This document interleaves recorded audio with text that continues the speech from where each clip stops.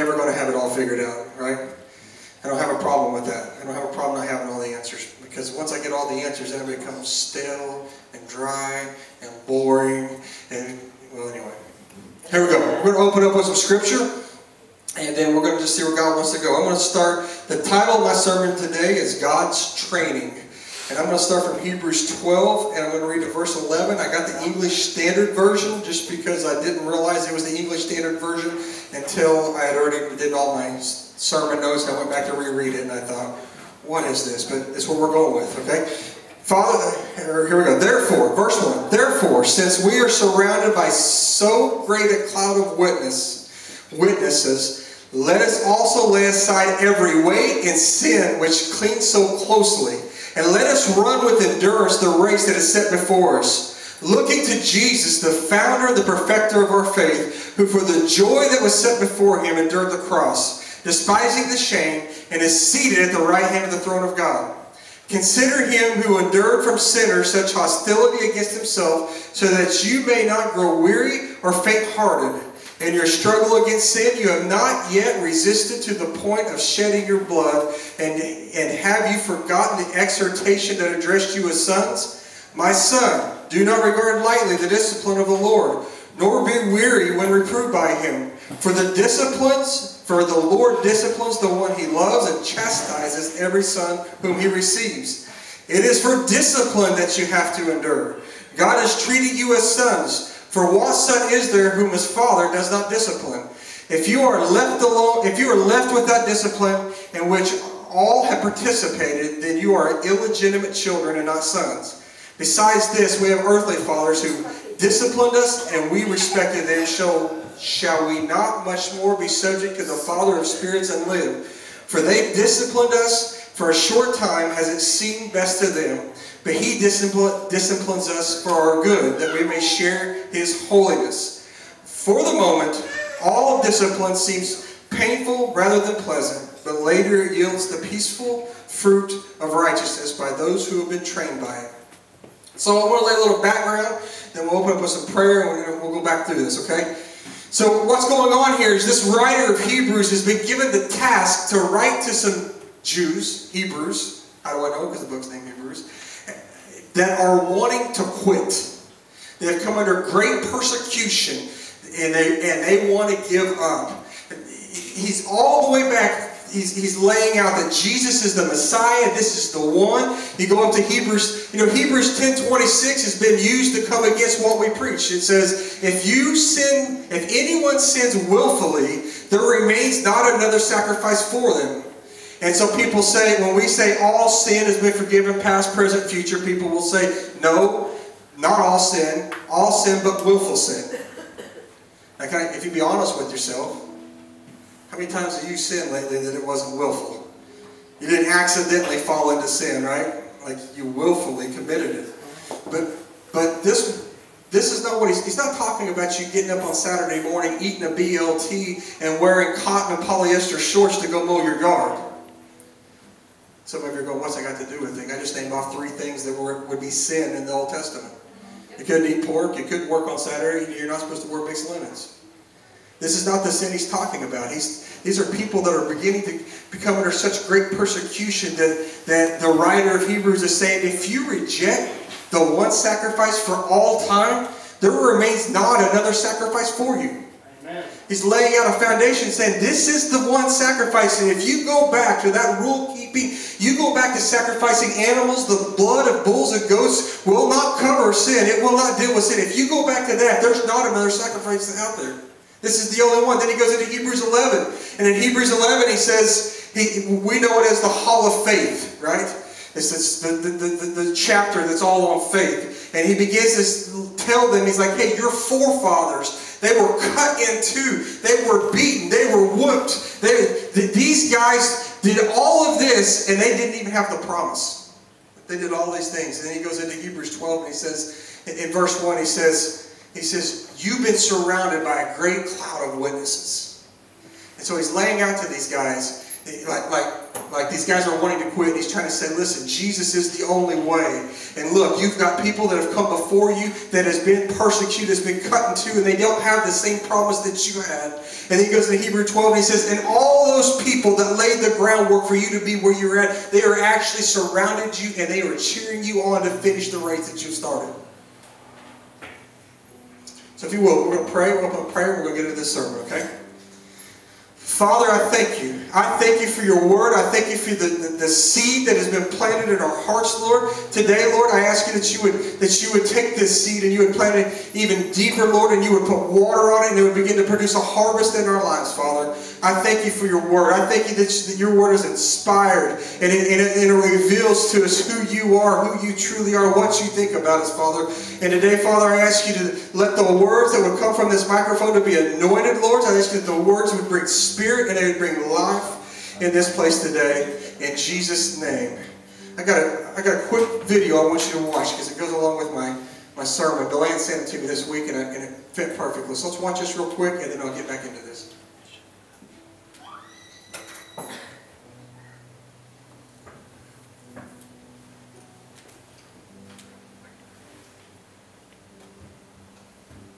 I remember my little niece ran up to me and told me, we learned about Jesus today. And I could tell by her smile she was so excited to learn about this man that she did not quite know yet, but she knew without a doubt for it to be true because after all, Mommy said so. And that was the first time in my life that I looked into the eyes of a child and envied them because she had no idea of what it feels like to doubt. What it feels like to have your entire belief system overloaded with skepticism. To never know the day that you would finally be able to live beyond the shadow of a doubt. I've lived in its darkness for so long. It seems like I have all the right questions, but never enough answers, and my faith is small enough to fit in the cracks of my palms. God,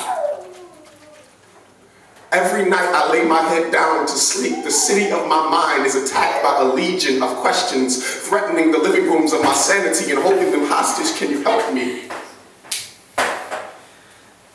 Last year, my grandmother laid in a hospital bed like a bus stop, waiting for God to come pick her up.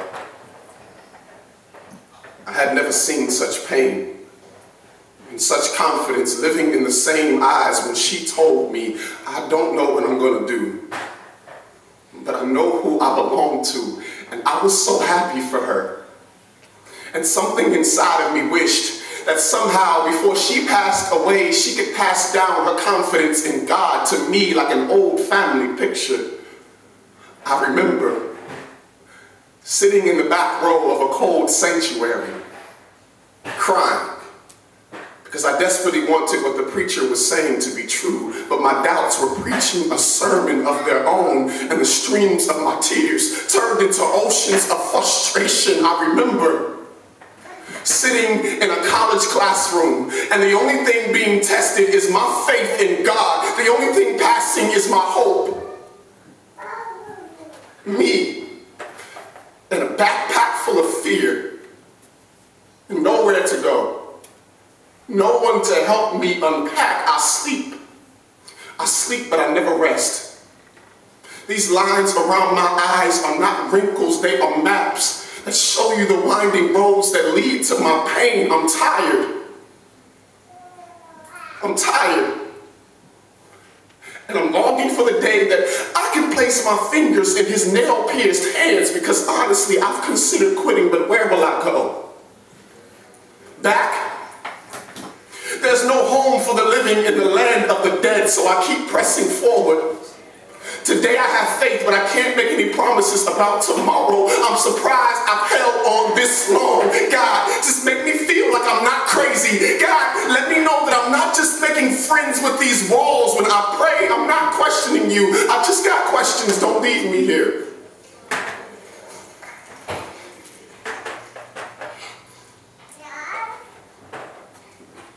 Don't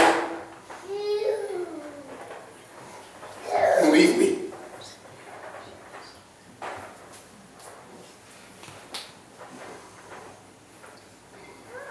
child,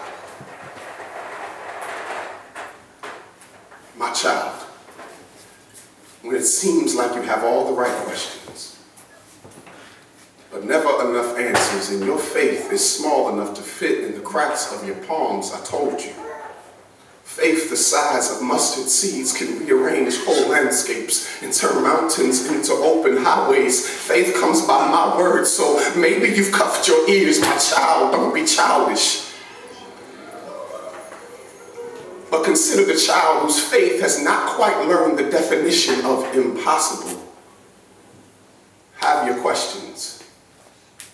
I'm not telling you to have a blind faith. I'm telling you to consider the blind men who had faith and believed my words before they were even able to see me. Consider the birds that eat from my hand and do not fall from the sky without my consent. So how much more will I love the ones that I died for? Before you doubt me, doubt your doubts.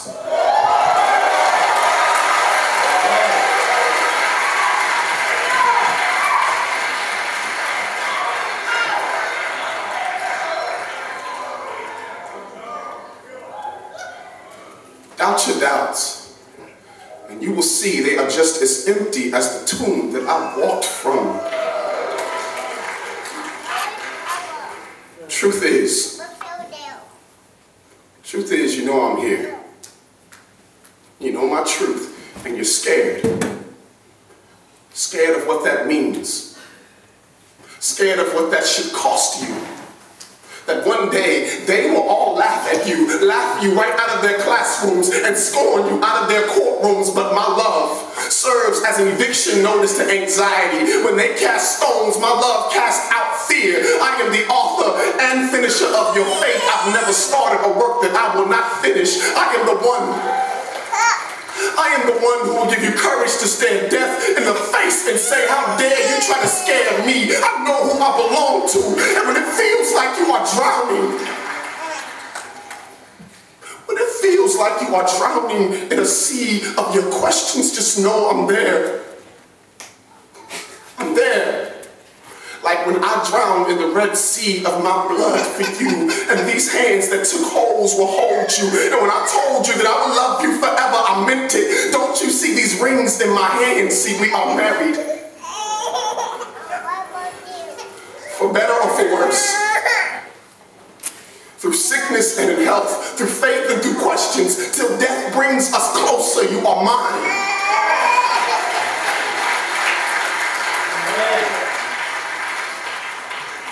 You are mine, and I am yours, I promise.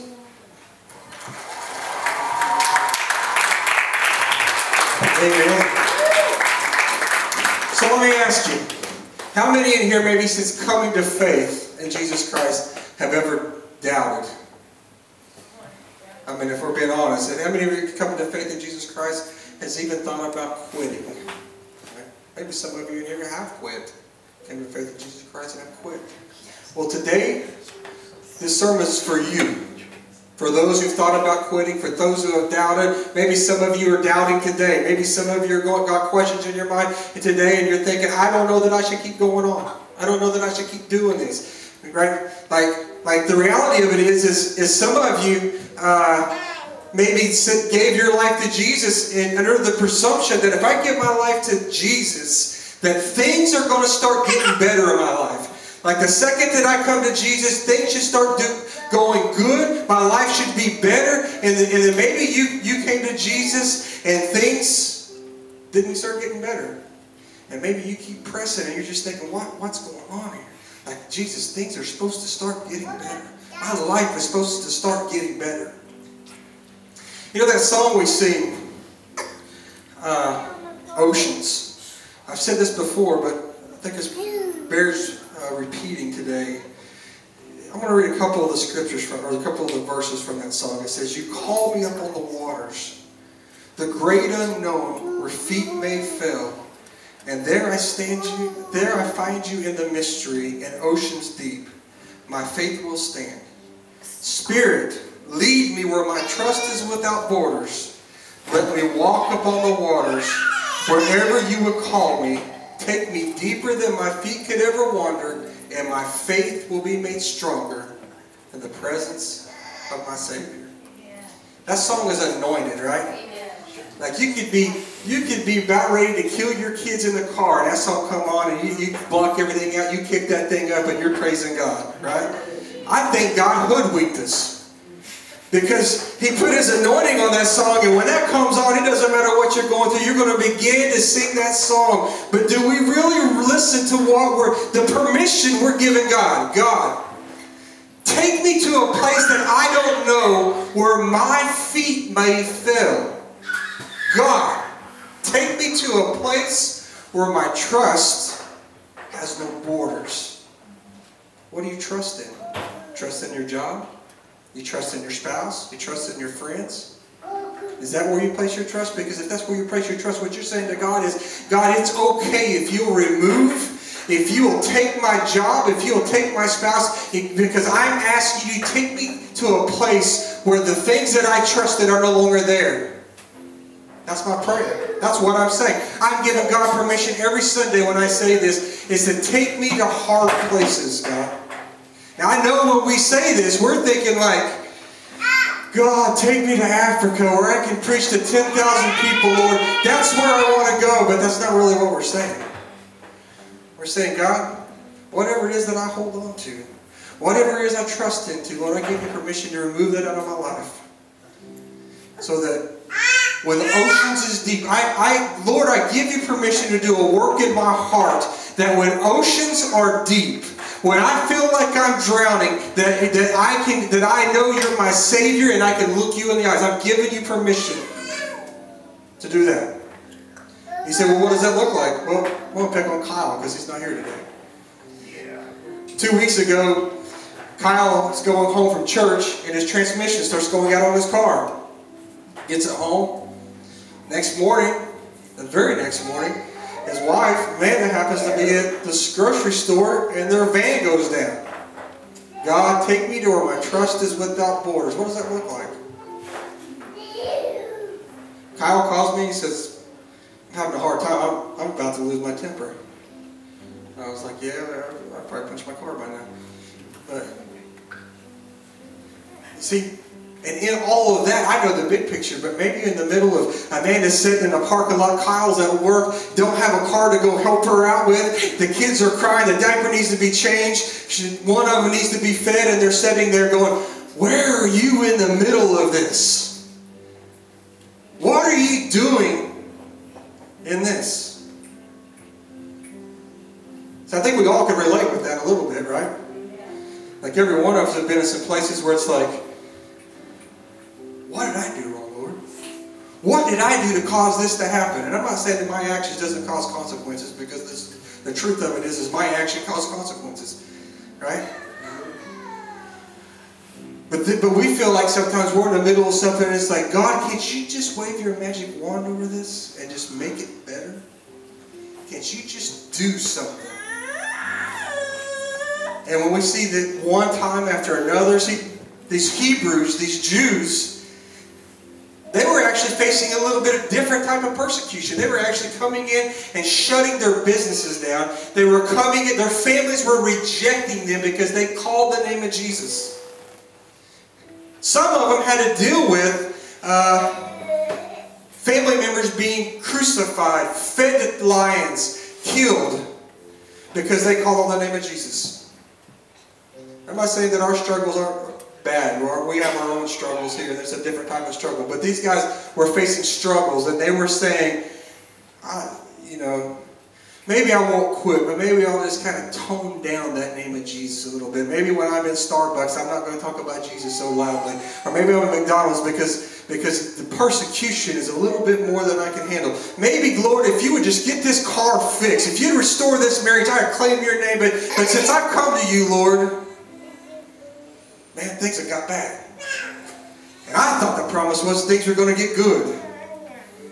Don't get me wrong. When you come to Jesus, He promises you that He will give you rest. He promises you He'll give you peace. He promises you that He will actually do a work in you, that He is the potter, you're the clay, and He's going to mold you, and He's going to shape you, and He's going to do things. But sometimes that's not actually fun.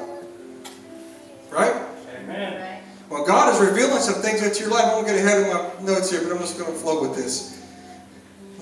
When we say, God, take me to where my trust is without borders, sometimes we've got some things that have been planted so deep in our heart, some hurt, some rejection, some bitterness, some offense, that when we say that, what we're saying is God, you can come into my heart and you can take these things out. And we think that He's going to take a magic wand to do it, but the reality of it is it don't always look like that. The reality of it is sometimes you're going to find yourself in circumstances that reveals what's in your heart.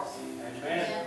And then we say, Lord, I want to go, I want to do whatever you want me to do. And He's saying to you, I can't take you to your destiny if you're going to hold on to some of these things in your heart.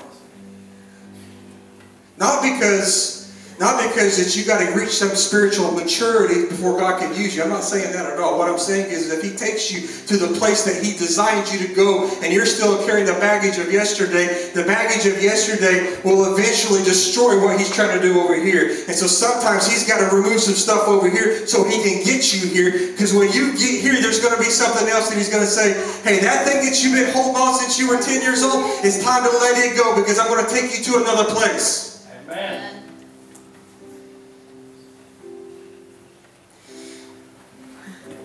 I'm going to jump right in here. Actually, I'm going to read this scripture. Romans 8:28. Awesome scripture. I pray this scripture over people every time I pray. When I'm going through something, I claim this scripture over my life. And we know that for those who love God, all things work together for good for those who are called according to His purpose. If you come up here in a prayer line and you tell me that you're going through a hard time, I remind you every single time, God's going to take that circumstance and He's going to work it for your good. But see, I think that when we hear this, we kind of think it's like a Disney thing, right? Like Queen Elsa gets her kingdom back in just a snap. Right? We're all, ooh. And people go, what happened to you? I saw you yesterday and you were miserable. Romans 8:28. I got the Romans 8:28. Man, that don't really work. Dude, I got a tattoo on my arm. God's going to work all things out for the good of those. Let's look at that though. He says, and we know that those who love God, we know that for those who love God, all things work together. Those who love God, all things work. Now, I know we're a Grace Church and we don't like talking about work, but that's what it says, right? It says in the King James, the New King James, work. That God works things out. Well, if God could just remove this pain out of my life, God's working on that pain. If God could just pay my bill, God's working in that. What's the deal about work? Work takes time. It doesn't start. God's working. God is working. It isn't a magic wand that He just blows. I'm not telling you He can't do that. He can do whatever He wants to do. He's God. He sits in heaven. He does what He pleases. But what I'm telling you is most of the time that He doesn't do that, because if He does that, you never really learn the lesson out of it. So here we go. Here's what I want to say.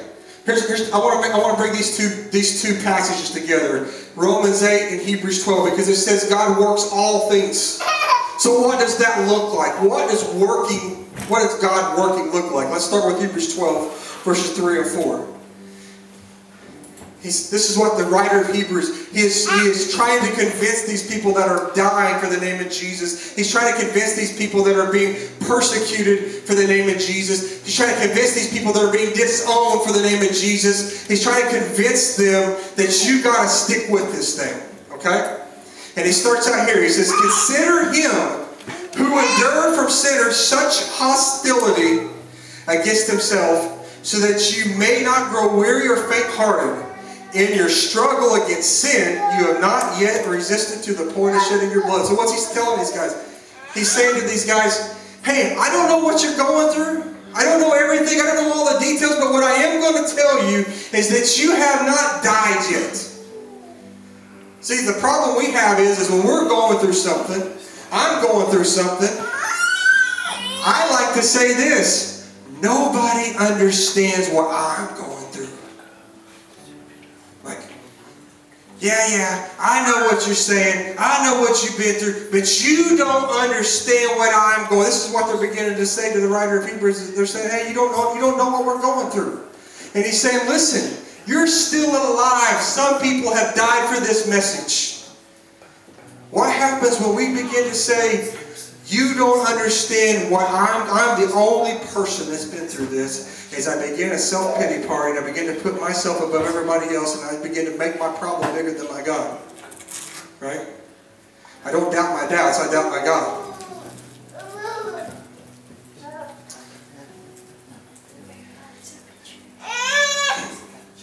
What are they facing? He says that they are facing hostility. Let's jump in verse 5.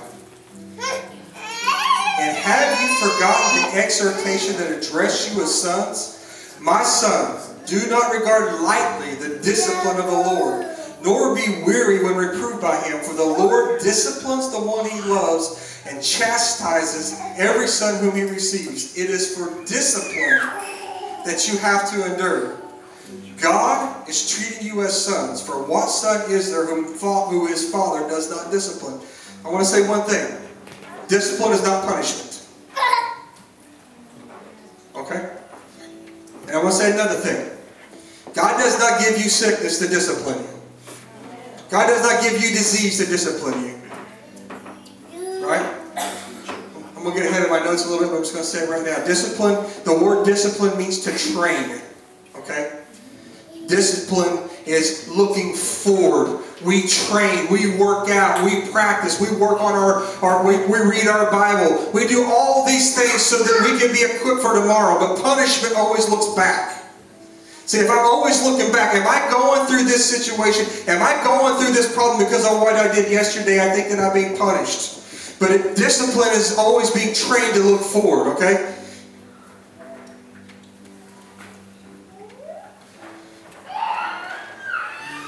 Tom Landry said this. You guys know who Tom Landry is?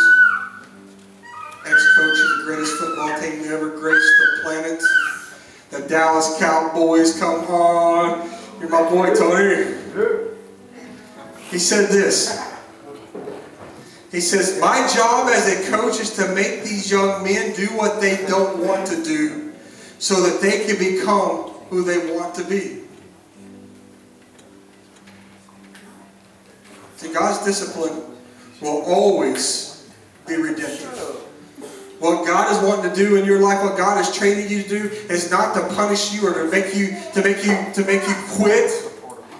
I don't even believe that God, let me say this, I don't even believe God is the one that's causing the persecution to come to the Christians. I believe God is taking what the enemy is intending for bad, and I believe God is using it to train these people to become who He wants them to be.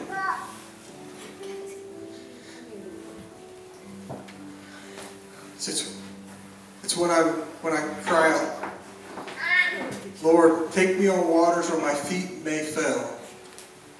Then I say, Lord, do what you got to do to train me. Do what you got to do to prepare me. I love verse 7 because it says this. It is for discipline that you have to endure. The writer's saying, hey, I know that you're being persecuted. I know that your businesses are being stolen. I know that you're being beat. I know that you're saying, I'm just going to quit. It was easier before I came to Jesus than what it is right now. I want to quit. The writer of Hebrews says, it is for discipline that you have to keep going. God is using this situation to prepare you, and you have to keep pushing. You have to keep going. It's like this. I was telling Paul this morning, he's looking awful sexy because he lost a little bit of weight. And it'd be like him coming in tomorrow and he said, yeah, I want to quit this diet. And I would say, no, dude. He's like, it's hard. Yeah, but it's for that discipline that you've been doing that you have to keep going. Right?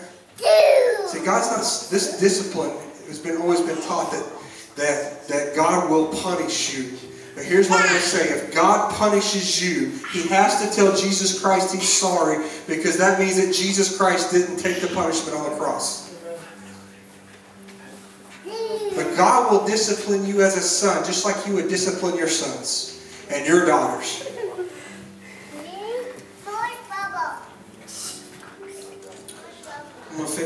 this scripture here. Verse 11. Can you bring it up, James? Verse 11. Oh, you're on the ball, dude. For the moment, all discipline seems painful rather than pleasant, but later it yields the peaceful fruit of righteousness to those who have been trained by it. Well, God, if it's not fun, God can't be in it. If it's not, we're like a nation that loves fun, right? Like I remember when my kids were little, when I was little, grounding meant that I had to go inside, right? And I would be like, there's nothing to do in here. This is not fun. Now we tell kids, you got to go outside. Hey, there's nothing to do out there. It's not fun. We're like in this microwave society that if things aren't fun, we'd rather. I'm guilty. Like that's not fun. That movie wasn't fun. I don't want to do that. It's not fun. It's boring. And sometimes we think that's how God is. Well, if I'm going through some pain, God ain't in it. If I'm going through some hard time, God's not in the middle of my hard time. Like, God wouldn't continue to allow me to feel this type of pain if He loves me. But it says, for the moment, all training seems painful rather than pleasant. But later, it yields the peaceful fruit of righteousness to those who have been trained by it. What if I was to tell you that the circumstances that you're going through, if you would stop asking God to get you out of them, but you would say to God, train me, show me what I need to know in this circumstance. Because the reason that circumstance is weighing down so heavily on you is because you don't want to be there anymore. But maybe the reason you're there is because God's trying to show you something. And what if I was to tell you that if you would continue and push forward. See, these guys are wanting to quit.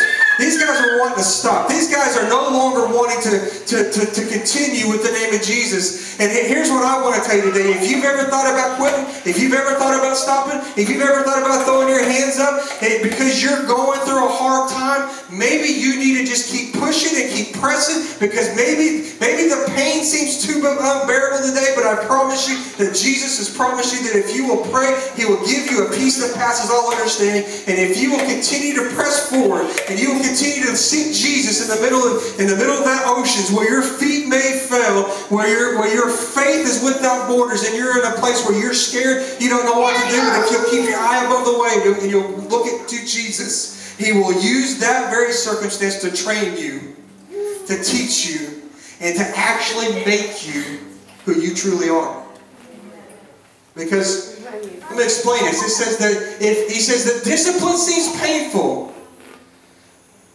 He says, but later it yields the peaceful fruit of righteousness. And what he's saying is this: if you will continue to speak to that mountain until it comes down, I promise you that there's going to be a peace that comes over you that's going to begin to pass all understanding. He's saying this, that it will bear a fruit of righteousness in you. Now, we understand this. We understand that, I hope if you go to here, you understand that you are righteous. Right? You've been given a gift of righteousness. Let me give an illustration. I have an apple tree in my backyard. Last year, my apple tree produced 0 apples. I was thinking, something wrong with this tree.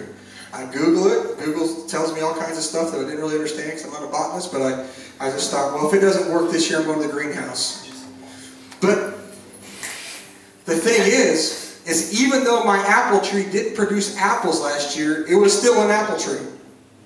Right? It didn't change its identity because it didn't do what it was supposed to do. So just because maybe you don't produce the fruit of righteousness doesn't change the truth that you are righteous. That's who you are. Okay? But what this is saying is that righteousness is your identity. You are righteous. And sometimes you're running from your problem. The problem that God's trying to do in that problem, in that circumstance, is trying to train you and teach you and show you that you have nothing to fear. You have nothing to be afraid of. You have nothing. There's nothing out there that's bigger than me. And He's trying to reveal something to you of who you truly are. Like the fruit that's coming out of you is righteousness. Through your circumstances, you stand As you stand there and you say, I don't know, I don't understand, I just want to quit. This thing isn't getting easier, this thing is getting worse, this thing is getting harder. I actually miss the days when on Friday night when I was stressed out, that I could just go down to the bar and get drunk and fall down because at least I could escape from my problems for a little bit. Like, I just want to quit. And what the writers of Hebrews is trying to tell these guys that want to quit, what I'm trying to tell you today, what God's speaking to you today, is don't quit. Some of you got to get up every morning. On Sunday morning, you got to get a baby ready. You got to get yourself ready. And maybe in the middle of that, you're thinking, this thing just isn't working. I don't know why. Why do I keep doing this? I should just quit. And God's saying, don't quit.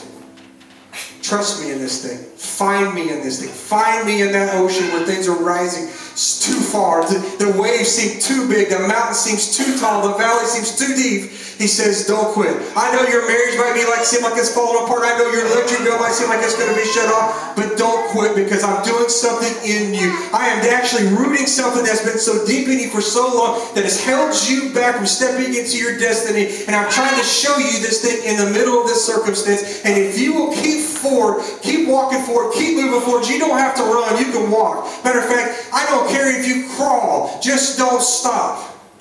Amen. He says, I will root this out of your heart, and I promise you that this storm that you're in right now will come to an end. And when you step out of this storm, you're going to be stronger. You're going to be better. You're going to be able to face, David. He faced a lion and a bear in private. Sometimes we've got to face some battles in private. Sometimes there's some battles that people don't know that we're going through.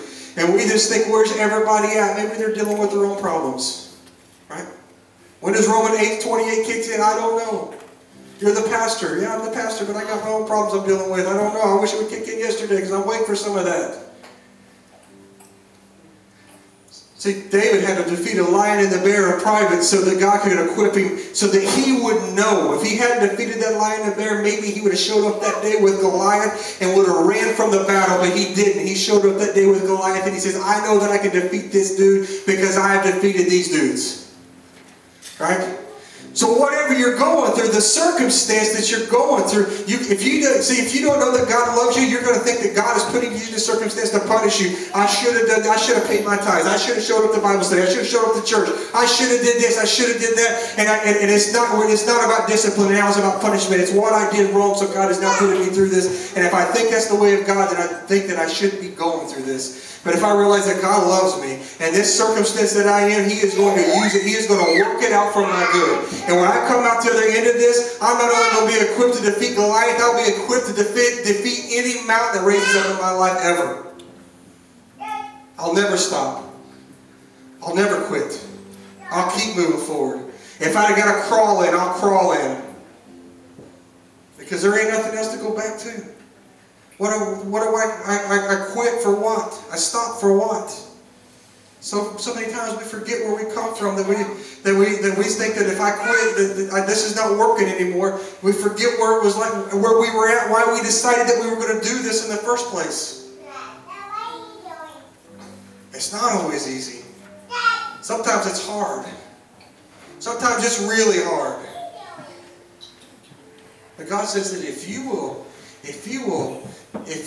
let me train you, I know it seems painful right now, but I'm going to tell you what's going to happen. And I'm going to reveal to you, I'm going to make you, I'm going to bring out of you who you truly are. So we're not trying to become anything.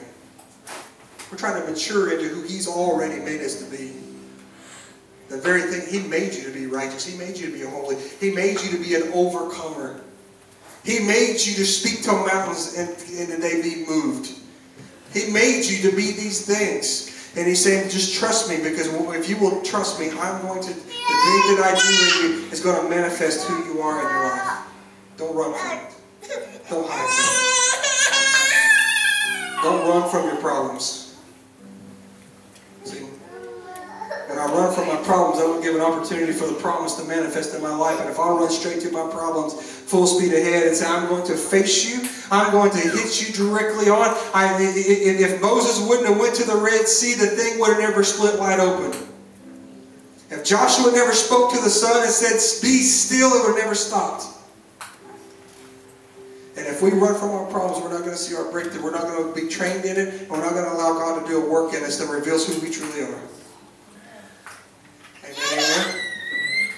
All right, I get you to stand up. We'll finish one scripture here. Apostle Paul writes this to the Philippians. He says, brothers, I do not consider that I have made it my own, but one thing I do, forgetting what lies behind and straining forward to what lies ahead, I press on toward the goal for the prize of the upward call of God in Christ Jesus. Let those of us who are mature think this way. And if anything you think otherwise, God will reveal that also to you. Only let us hold true to what we have attained. Paul says, I don't care what happened yesterday. I don't care what happened last year. I don't care what happened last month. He says, I'm not going to pay attention to what happened yesterday because I'm going someplace. I might be going slower than you are, but I'm not stopping. I'm going to keep moving forward. I'm not going to quit. I'm going to keep going. He says, because there is a prize. There's an upward prize. There is a call that Jesus Christ has brought me to. And I don't have time to stop because if I stop, I miss the call. Amen. All right, here we go. Father,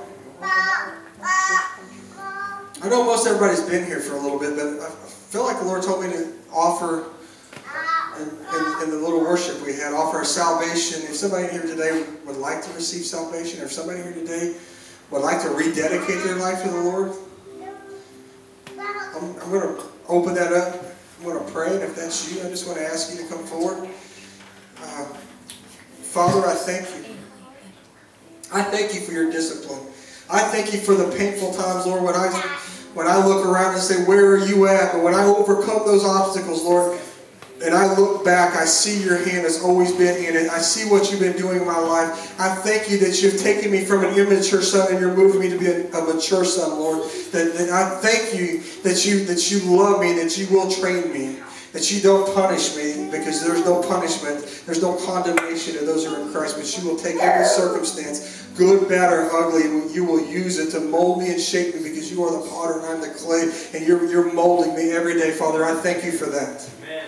Lord, I release your Spirit in this place today, Father, that you would touch lives in here right now, Father, that we would look at our circumstances. James writes it like this. He says that count it all the joy when you go through trials and tribulations. Lord, if we would change our perception and we would say, I count it to joy because God is going to take whatever I'm going through this week and He's going to turn it for my good. He's going to train me and He's going to give me a peaceable fruit of righteousness. Lord, I ask you that we would just change the way we think about every obstacle that we face. And we would see them as opportunities, that our failures are stepping stones, that the thing that was sent to break us is only going to make us, the thing that was sent to tear us down is only going to build us up. The mountain that's in my path has to be cast out into the sea, and the valley that keeps me from getting to where I need to go has to come up to level ground. I thank you, Father, in Jesus' name, in Jesus' name, in Jesus' name I pray. And the saints said...